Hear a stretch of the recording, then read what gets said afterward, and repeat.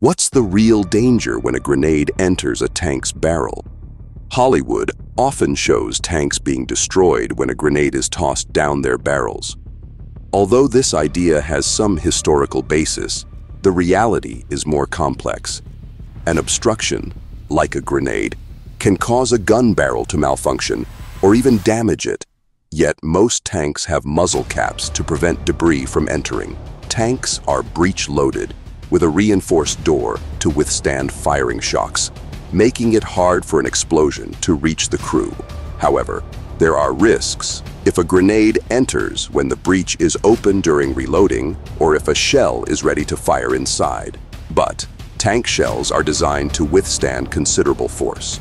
To damage a tank barrel, an incendiary grenade producing intense heat would be the best choice. What do you think?